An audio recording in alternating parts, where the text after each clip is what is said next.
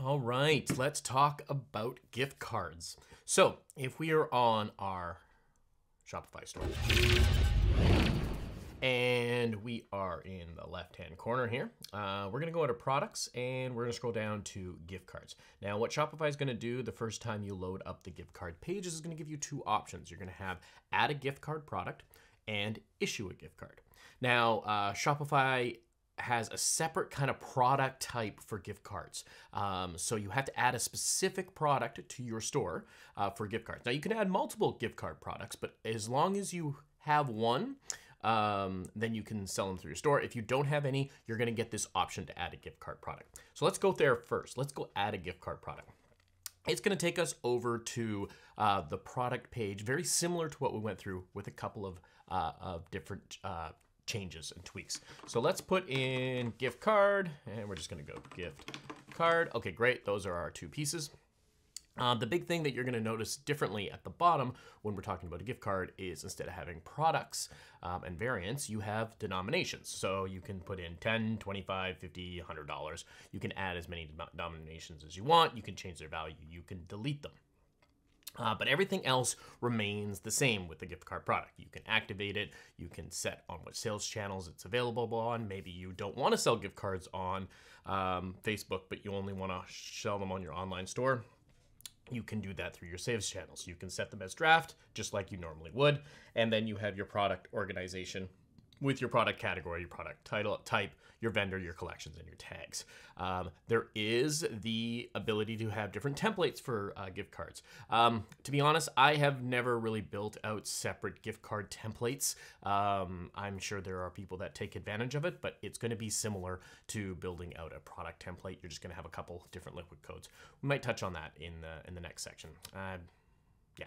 So, all right. So then the next thing we're going to do is we're going to save that gift card. Once we've saved that gift card, if we go back to the original gift card landing page, you'll see that button is going to disappear. We now only have one button left, which is going to allow us to issue a gift card. So a couple things that have happened. Across the top, we have a gift card product. We've already gone and done that. If you want to view your gift card products, if you hit here, it's going to take you over to products and show you a search. You have more actions. This is a bug that I found in Shopify is when you generate it and then click on more actions, it disappears and switches over to export. I mean, they'll probably fix it at some point. And then you can go and issue a gift card. This button and this button are going to do the same thing. So let's go in and issue one. So first thing it's going to do is it's going to generate out a gift card code. So this is a randomly generated code. You can change this into anything that you want, but this code is what is going to be used at checkout. Now, when someone uses that checkout, it's going to deduct the amount of their cart from the initial value. So whatever is on that card. Next is we have expiry dates. Now it's important to realize that some countries have specific laws around gift cards and expiry dates.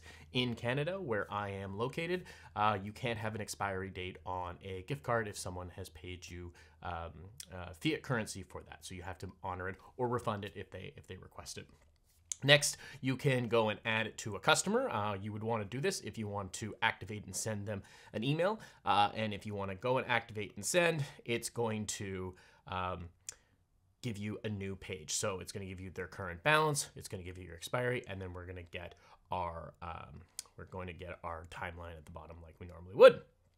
We can copy the gift card, and then we can go back to our gift card page. Now, once we're on our gift card page, this is going to give a list of all of your gift cards.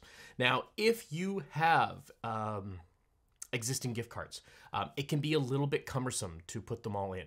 There is no direct import in Shopify for gift card, but there are a couple apps available. So I recommend you check out some of the apps on the Shopify App Store, and they will be able to help you import your gift card. So if you're an existing business and you had your gift cards set up on a different system and you want to move them over, you need to do it through the API so that you can add them in there. That just saves you from entering them all in manually.